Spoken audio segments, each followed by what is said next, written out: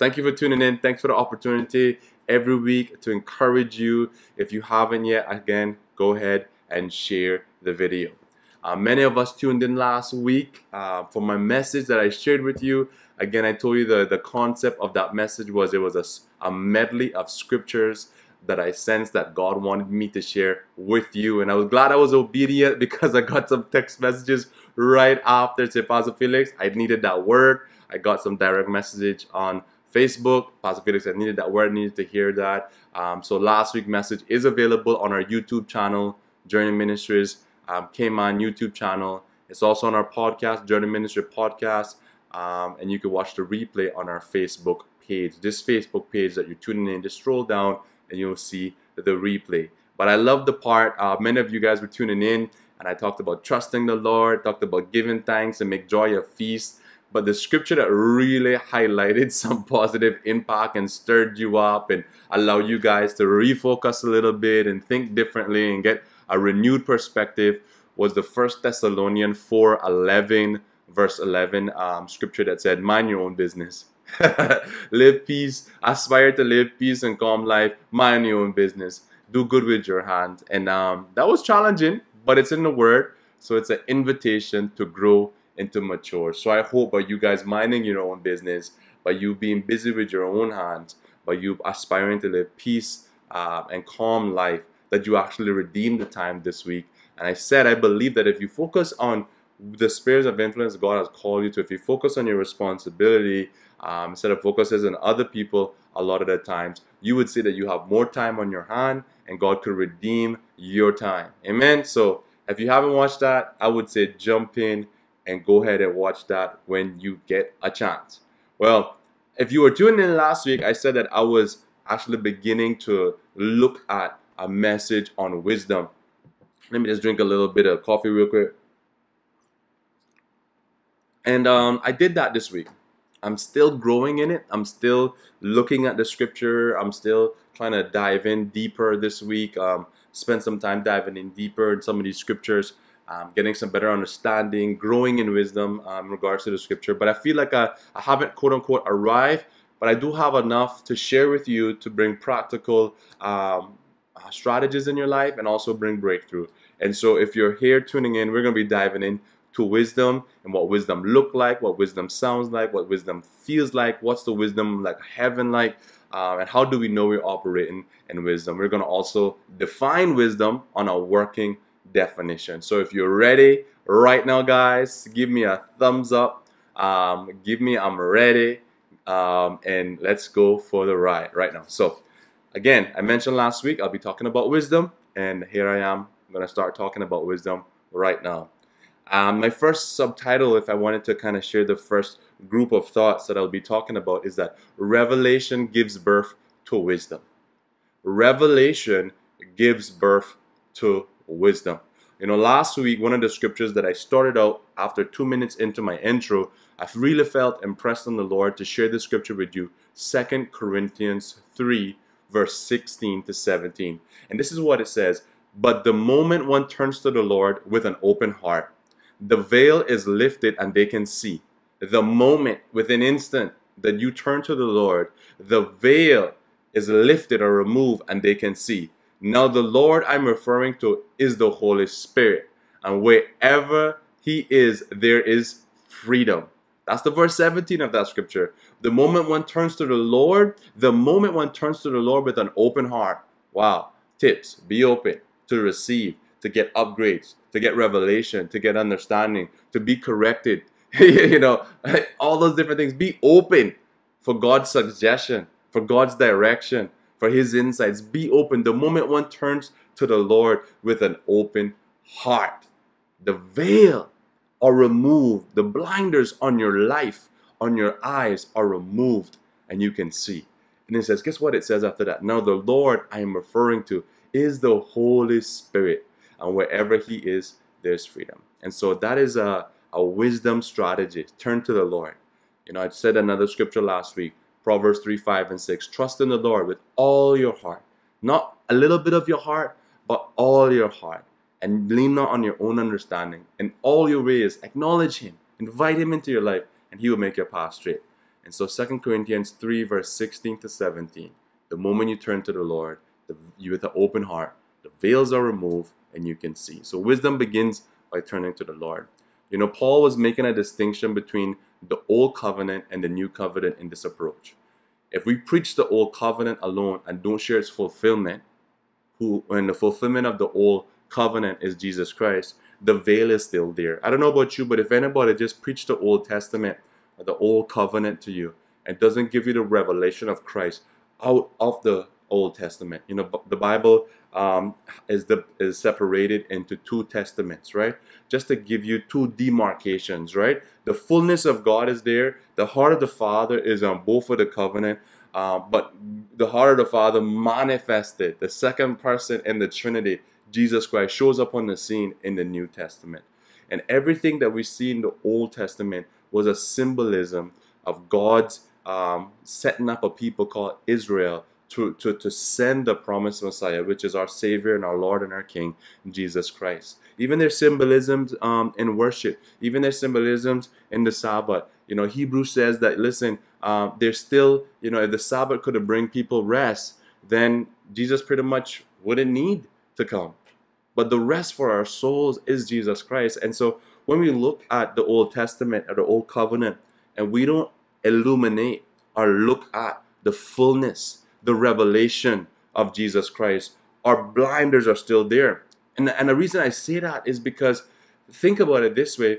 What if you were talking about an old style of government? What if you were talking about your country prior to independence? Right? It's right information, but you gotta upgrade and say, okay, we're kind of independent now.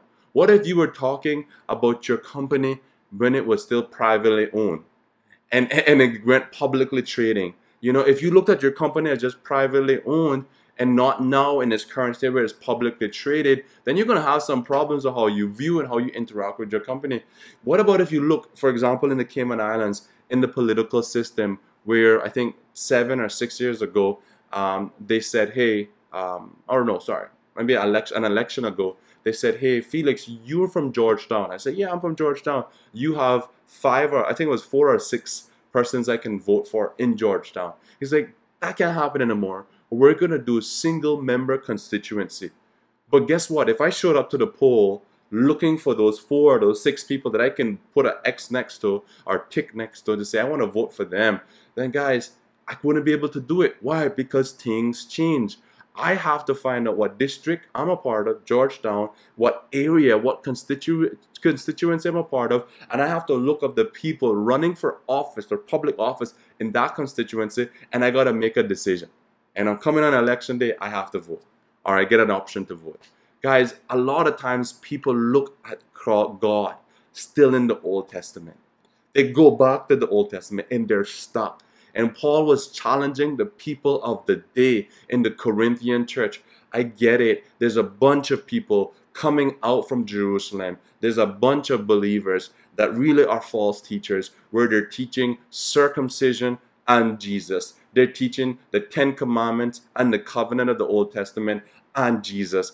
And he's saying, hey, the moment you turn to Jesus, blinders are removed. And so that was the context that he wanted. That, hey, there's freedom when we turn to Jesus. All right? So that's what he's talking about. Wherever the Holy Spirit is, there is freedom. And if you don't get a sense of freedom, chances are there's not an upgrade of revelation or even partnership with Jesus Christ. And that's the beginning of true freedom, partnership with Christ, because you're under new management.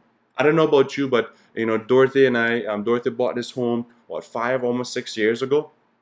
And I don't know about you, but the lady who used to own the home, she can't just walk up to this house and knock on the door or even try to come through the door. That'll be trespassing.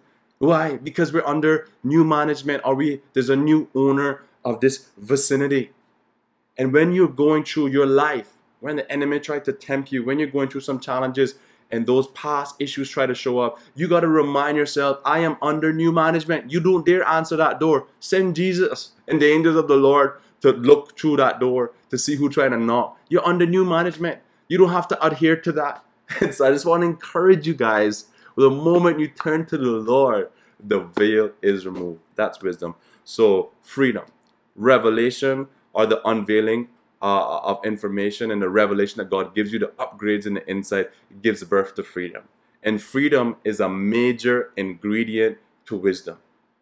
Now, the reason why freedom is a major ingredient to wisdom is the moment you're no longer a slave, the moment you're no longer a slave to your sin, to your ways, to your old self, the moment you are no longer restricted by one option, you could be free to see the many options that God has given you. And that's the beginning of wisdom. What the Bible says, the fear of the Lord is the beginning of wisdom. So what does that mean? Freedom is a big ingredient, a foundational aspect of wisdom, right? Because if I'm free, that means I'm not restricted. That means I can think. That means I have the mind of Christ. That means I'm no longer bound to my restricted, limited position previously knowing before I knew Christ. I'm not that old guy. I'm not that guy. I'm not that was one-sided and one-dimensional. Wow, I can do all things through Christ right now. You know, I have the revelation that the Holy Spirit is inside of me. And I'm going to read a scripture in a couple minutes, that the Holy Spirit, the spirit of wisdom and revelation, was around when creation was being established. So I have an option to partner with the wisdom, the spirit of wisdom. So I'm no longer restricted, because the moment I turn to the Lord and the Holy Spirit unveil things to me, and wherever the Lord is, there's freedom. That means I have more than one option. That's wisdom. But I love the word freedom. But some of us, when we need an upgrade in our definition of freedom, because freedom, we think that we're free to do whatever we want. You know, and there's people and there's nations that their freedom actually re-slave them or enslave them again. Some people could be so free that they enslave to that freedom or their independence, because they have a very small mind perspective of what freedom is. Let me share with you, I believe it's Galatians. I believe it's Galatians 5 verse 13. I could be wrong, but I believe it's Galatians. Let me just check in my Bible to make sure while you get it up. Galatians 5 verse 13. Yeah, that's right. Galatians 5 verse 13. This is the Paul perspective on freedom. Beloved ones, God has called us to live a life of freedom in the Holy Spirit. Okay, where's the freedom? In the Holy Spirit. The new life that we have, it's within the template and the confine, if I would like to use, or the tutelage or the instruction and under being a student of the Holy Spirit. That's where freedom is, in the Holy Spirit. Because we just heard from the scripture, wherever the Lord is, the Spirit of the Lord is, there's freedom. So if there's Holy Spirit there's freedom. And so he says, beloved ones, God has called us to live a life of freedom in the Holy Spirit. But don't view this wonderful freedom as an opportunity to set up a base or operations in the natural realm. Meaning that, hey, don't use your freedom to go back to natural ways of doing things, fleshly ways, meaning the previous old self, Felix, before Christ, ways of doing things. This is what he says. Freedom means that we have become so completely free of self-indulgence that we become servants of one another, expressing love in all we do. Check this out. He says true freedom. Freedom is a big ingredient, one of the number one ingredients in wisdom. He says if you're working in freedom, you're in partnership with the Holy Spirit. And because you're in a partnership with the Holy Spirit, you are actually not going to think about yourself less in regards to value. You're just going to think about others as well. And when you begin to think about others, you're no longer worrying about how does this affect me only. Me, myself, and whatever thing I want. You know that movie with Jim Carrey, Me, Myself, and Irene. It's so much me, I. And if you begin to think about how it only affects you, trust me, you're going to be one-sided with your decision and you're not going to be operating in wisdom. So one of the tips that the Holy Spirit is giving us through scriptures, like, hey, Felix, don't just think about you. Think about who you're responsible for. Think about how it impacts them. Think about, and begin to look at the different dimensions of our decisions. And when we do that with partnership of the Holy Spirit, we actually make better decisions. We actually live a life filled with wisdom. And he said, listen, freedom means that we become so completely free of self-indulgence that we become servants of one another. Wisdom looks like dignifying one another. Wisdom looks like my decision is going to serve the people around me well. It's going to edify. It's going to build up. It's going to instruct. It's going to challenge. Sometimes it's going to even comfort. But what it's going to actually do, it's going to call people higher. It's going to add value. It's not going to discriminate. It's actually going to bring reconciliation. It's actually going to be connection. It's actually going to be redemptive. My decisions are actually going to be thinking about others because I want my gifting. I want my ministry. I want my business. I want my family. I want the members of my family to feel the servanthood of Christ that is bubbling up in me to choose good decisions. And my decisions that I choose is going to be expressing love in all that we do. True wisdom expresses love. All right, I hope you're catching this. If you're catching this, give me a thumbs up as I take a little coffee break this morning and begin to digest this again with you. I hope this message of wisdom is sinking deep in your spirit. So if we're talking about wisdom, don't you think we should define it a little bit? I think we should define wisdom a little bit. And so let me give you a working definition of wisdom. Wisdom can be defined as exercising the knowledge and understanding. Let me say that again. I kind of messed up. Wisdom can be defined as the exercising of knowledge and understanding.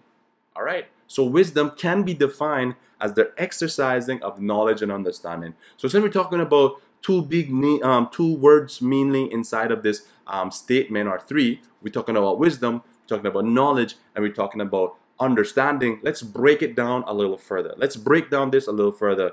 Exercising. What's a synonym of exercising in regards to the verb exercising in this statement? Wisdom can be defined as the exercising of knowledge and understanding. What's that? Well, I would think that another word we can use is applying, utilizing, practicing. What is wisdom practicing? Right? How are you applying wisdom? How are you utilizing knowledge? So wisdom can be defined as the exercising of knowledge, meaning the applying, the utilizing, the practice, of knowledge. But what is knowledge? What is knowledge? By definition, knowledge is information. That's a big part of it. You're knowledgeable because you have information, right? But you also have skills acquired. Wow. Knowledge is having skills acquired by a person through life experiences, through education, through relational connections, and through practical insights of whatever matter they're studying or whatever subject they're studying, right? Knowledge is information. It's about acquiring skills over time through your life experience, through your education, through relational connections. Because we learn from each other. The Bible says iron sharpens iron. It's by bringing that into full subjection, right? And practicing insights from the information and the skills we have received over time and life experiences. That is knowledge. So we acquire knowledge, guys, from our past. That's experiences. Through personal development, that's education, right? And through our network, that is relationship. All right, let me say that again. We acquire information from our past, what we've experienced, through personal development. That's our decision to grow. Growth is a decision, to grow, to get educated, to be informed. Hey, listen, that's education. To be a student, grow. Right now, you guys are being a student right now by learning with me, right? And growing together. And then we get knowledge through our network of relationships or through our network. Hey, I've learned so much from you. You've learned so much from me. But that takes intentionality to connect. So a lot of people are not growing in wisdom because sometimes they're not partnering with people that are growing and maturing as well. And 1 Corinthians chapter 15, it says, do not be fooled. Bad company corrupts good character. Well, guys, do not be fooled. Bad company, a person who's having a struggle, having issues, or having bad challenges, if they group with people who are mature and wise, they're going to begin to grow. They're going to begin to take the atmosphere and the insights from the people that are growing in wisdom. And that's what happens in community. That's why the Bible says that there's wisdom in a multitude of counsel. What does that mean? Is that wisdom can be found if you're seeking it in the multitude or with a number of people that you honor, that you feel that they have experiences, that they have knowledge, that they have acquired a skill over time through education or past experiences or even through their network. And you could actually come to them with a situation and say, hey, I need some clarity. Wisdom with the right posture will show up. Because guys, when we reveal certain things and through intimacy in relationship, and intimacy not in a sexual but through covenant relationship or connection and value for one another, then there's something that Felix went through that you're personally probably going through right now that you might need insight in, or vice versa. And that's when wisdom pops up. Understanding. What is understanding? Understanding can be defined as a thorough comprehension of a matter. When you have understanding, right, you have a thorough comprehension of a matter. Like my wife, she's a lawyer, but there might be different aspects of the law in her practice that she has a greater understanding than other people. She might not have understanding as a defense lawyer or a prosecutor, but I can tell you she has understanding on the finance law. She has understanding of the mechanism of the finance and stuff like that structure in the Cayman Islands. She has thorough comprehension of a matter. That's what understanding is. You have a great grasp or awareness of a person, place, or a thing. So when you have an understanding for something, you're actually saying, hey, I have a thorough comprehension. I have a great grasp or awareness of a person, place, or a thing, or that subject matter that we're talking about. So for me, for example, I have a good amount of knowledge in business, but I have a greater amount of knowledge in starting a church and, starting an NPO, non-for-profit, or something like that. I can help people from the zero to hero, from the ground up, with how to gather people, how to build, how to lead, all the relational stuff that comes, all the overcoming of fear, starting something new. I can help people because I've been there. And I'm still working things out, and I still subject myself to learn from people that is a little further than me because I want to grow in wisdom. And what is wisdom again? Wisdom can be defined as the exercising of knowledge and understanding, right? So what is wisdom again? It is the exercising, as I said, of knowledge and understanding. So you can have knowledge, guys. You can have information, right? You can have acquired skill over time. You could even have life experience. You could have knowledge and understanding. What is understanding? A thorough comprehension of a matter. You can have all of that and still not have wisdom. You could have information. You could have understanding on its own or even together, right? But guess what? And still have no wisdom because there's no practice or application of your knowledge and understanding. Wow. Woo, I see brains popping. So people could, this is what happens in the past. We have connected sometimes with people with information. Maybe we have connected singularly with people with understanding.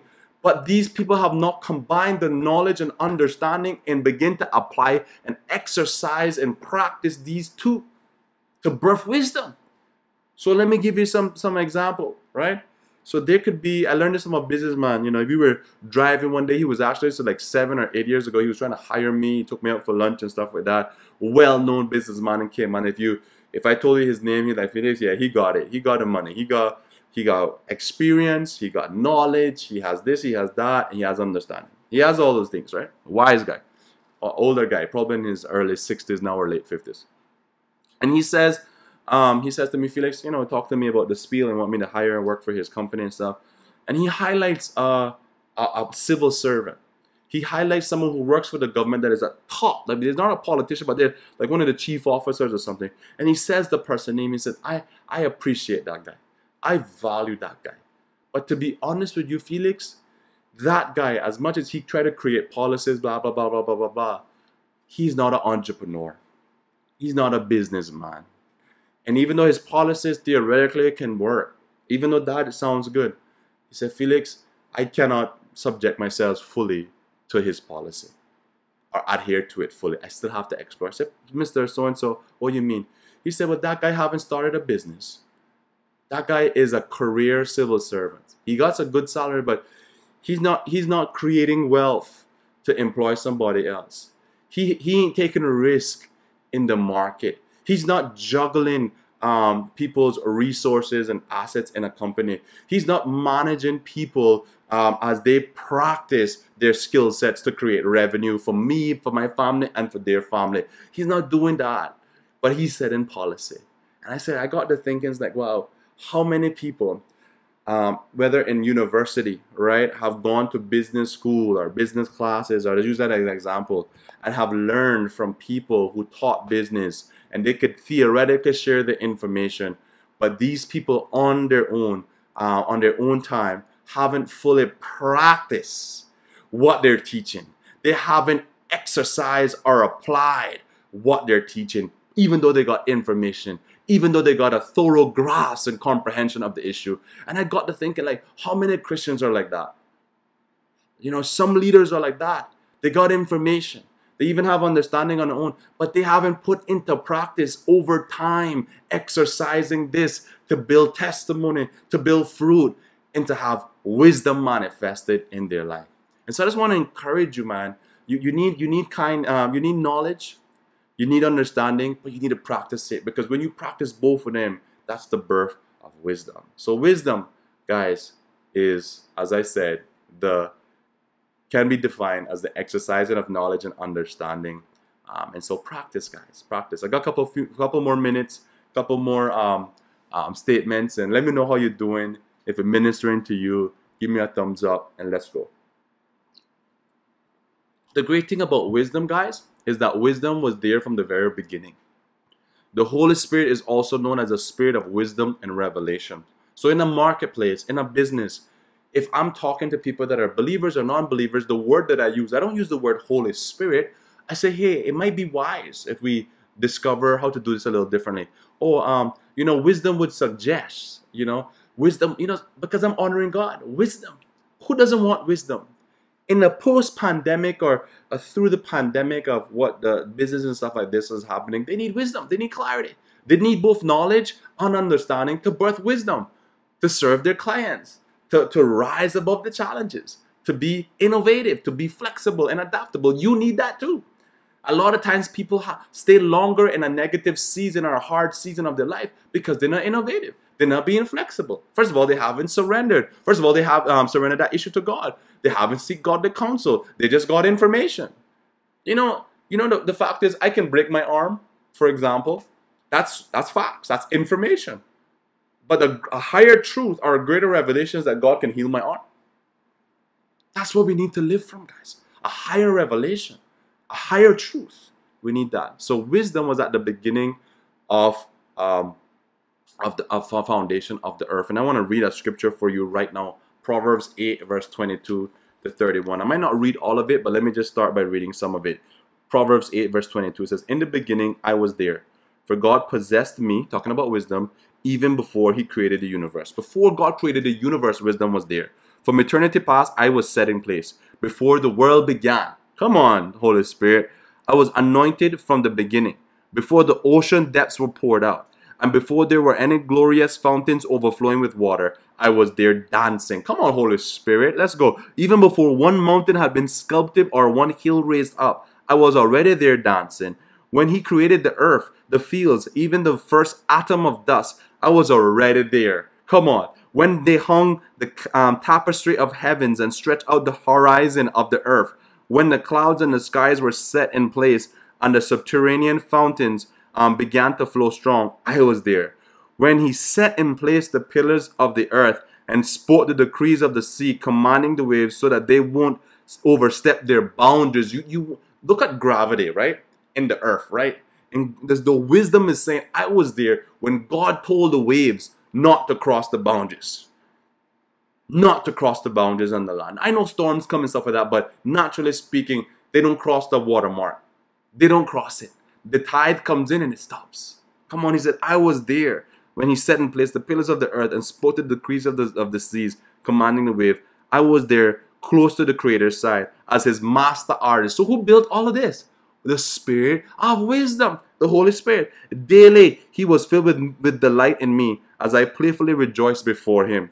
I laughed and I played, so happy with what he had made, while finding my delight in the children of men. Wow, the Holy Spirit finding delight in the children of men who God created. So wisdom was there from the very beginning.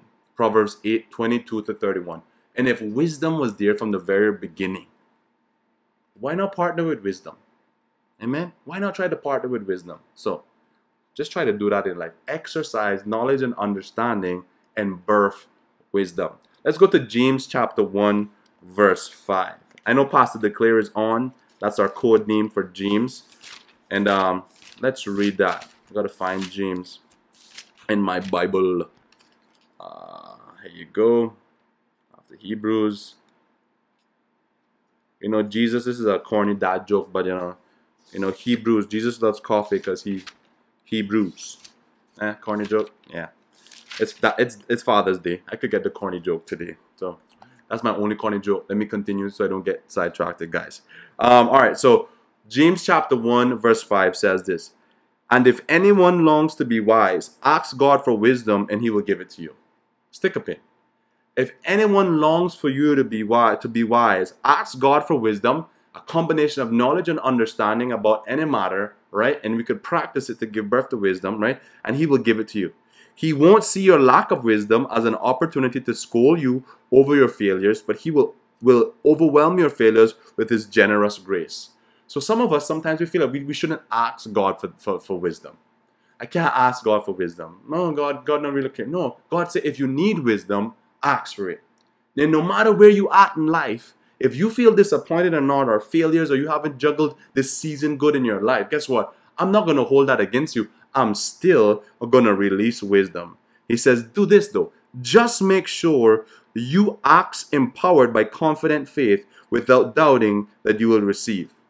Just do me a favor. Don't be double-minded with when you ask. You know, so a lot of breakthrough doesn't happen in our life because we're double-minded. The minute we say something to God, God, we need wisdom, but God don't want to really give no wisdom. God, we need this, but he don't need to do that. I want to be healed, but does God really want to heal me? Man, I want to be blessed in my marriage. Man, no. It's just, before we even release it to God and say, God, I need it. God, I need your help. We shortchange ourselves by double thinking and being double-minded that God doesn't even want us to participate and bless us. And that's a lie. You know, when I think about wisdom and asking for wisdom, I think about this. This is a FedEx package. I got a FedEx package today. And 2 weeks ago, my friend sent me a gift from Texas. And with all the different things with Corona and the packages, it takes a little delay, more than usual. And I want to think of wisdom as asking for something and something being sent to me like a FedEx package. When you ask for wisdom, when you purchase something on Amazon, what the first thing they do? They confirm that your order has been completed. Come on? And then they tell you when your order is shipped out. And when your order is shipped out, they add something called a tracking number. Now, you still probably have to wait 1 or 2 days or 3 days or whatever to get the package. But guess what? You don't have to reorder that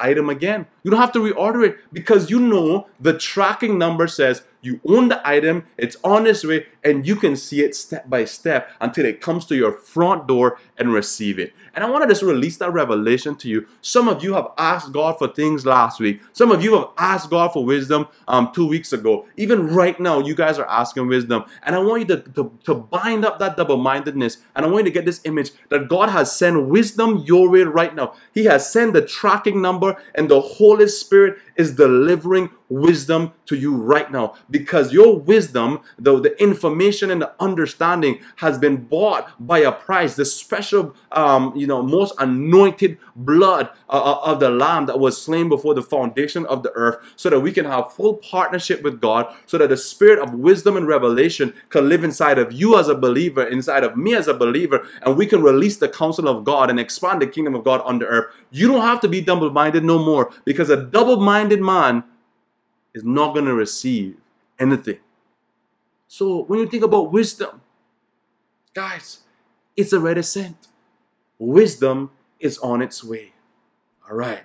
Let me wrap this up with my last scriptures here now. So what does wisdom look like? So we talked about wisdom. Let's repeat the definition of wisdom. Wisdom can be defined as the exercising of knowledge and understanding, right? And let's look at what wisdom feels like, because wisdom feels like something. I don't know about you, but wisdom feels like something. And do you know that there's wisdom in the earth that is not of God? There's wisdom in the earth that's not of God. And in the book of James again, chapter 3, verse 13, I'm going to read a little bit. And this is what it says. It says, if you consider yourself to be wise and one who understands the ways of God, advertise it with a beautiful, fruitful life. Hey, listen, advertise your wisdom with the fruitfulness of what that wisdom looks like, what the fear of the Lord looks like in your life. Advertise your life. You don't got to tell people you're wise. Advertise it with the fruit that you bear in your life. Guided by wisdom, gentleness. Wow. Wisdom is gentle. I don't know if you ever talk to someone that think they know everything and they have ego. That's not wisdom. That's ego.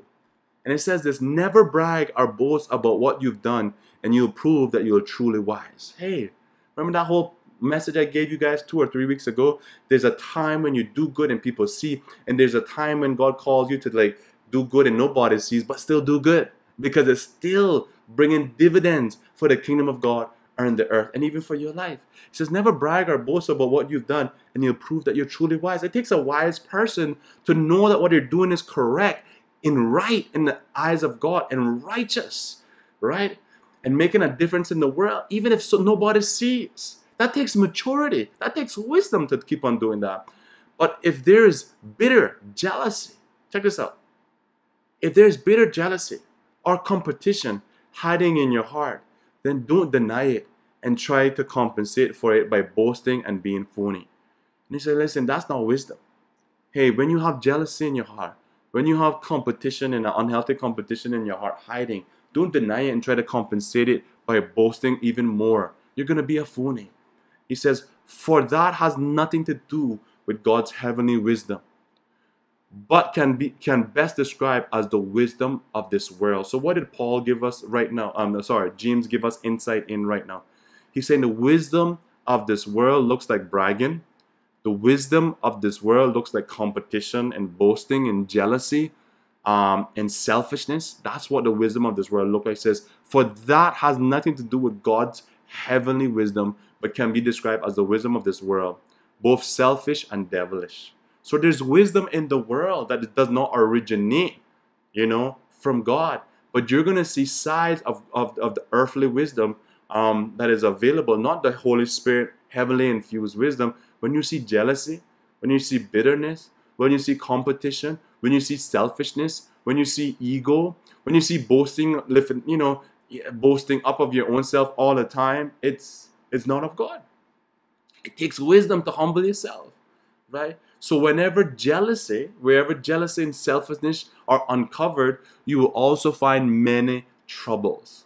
So people who are operating from the wisdom of the world in jealousy and competition and boasting and selfishness, you say wherever jealousy and selfishness are uncovered or discovered, you will find many troubles and every kind of meanness, so bad feeling and connection.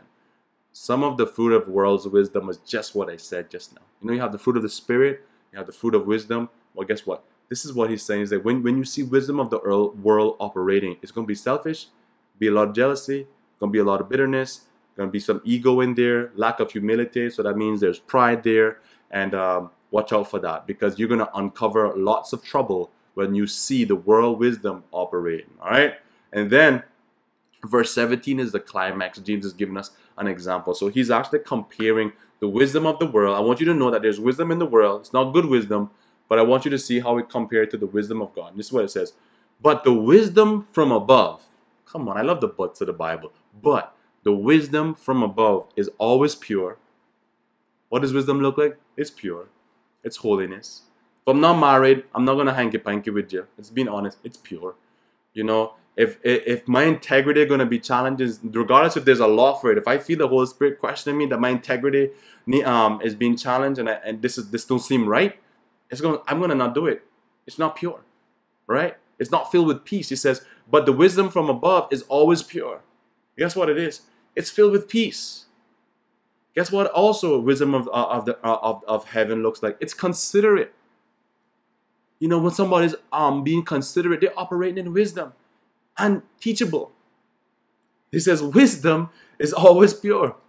It's filled with peace. Verse 17 of James chapter 3. It's considerate and teachable.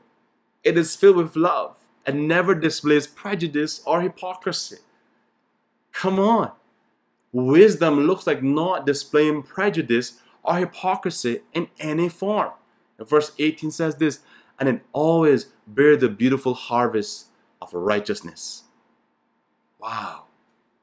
Guess what? Wisdom is pure, filled with peace, it's considerate, teachable, it's filled with love, it never displays prejudice or hypocrisy in any form, and it always bears the harvest of righteousness.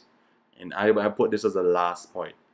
Good seeds of wisdom, fruit will be planted with peaceful acts by those who cherish making peace. Wow. Good seeds of wisdom, good seeds of wisdom's fruit will be planted with peaceful acts by those who cherish making peace. So guys, this is not everything on wisdom, right? This is just me talking to you about some of the things that I feel God is releasing to me and giving me insight on to share with you. Hey, wisdom brings freedom. Freedom is a big ingredient, a huge ingredient in wisdom. But that freedom that I use shouldn't hurt someone else. It should add value, it should add dignity, it should encourage, it should build up. Galatians 5 verse 13 mentioned that. We define wisdom. Wisdom can be defined as exercising of knowledge and understanding. And I highlighted that you could be informed and have understanding and still not operate in wisdom. But it's a partnership between those two and practicing it out that begins to actually manifest wisdom in your life. Why should we partner with the spirit of wisdom and revelation? Proverbs 8 verse 22 to 31. The spirit of wisdom and revelation was there at the very beginning, before the beginning. Before God created everything, wisdom, the spirit of wisdom by God's side, delighting himself and dancing over creation and being God's artist, creating what God has spoke. So let's partner with wisdom. Hey, if any one of you lacks wisdom, guess what? Ask for it and believe that you receive it. Believe that the Holy Spirit has sent the tracking number for your actual wisdom package to come to you about that meeting, about that business, about that family issue, about pursuing healing, about pursuing reconciliation, about those big ideas to start our entrepreneur, a business opportunity. Guys, I don't know what it is, but when you ask wisdom, when you ask for wisdom, if you lack wisdom and you ask for wisdom, God is not going to hold back wisdom for you. He's going to send it. So your tracking number, your package is on its way. Hey, wisdom looks and feel like something.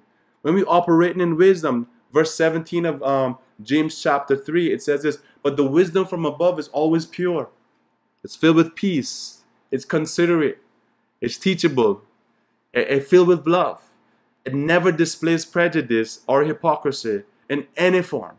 And it always bears the fruit of a beautiful harvest of righteousness. What does the word righteousness mean?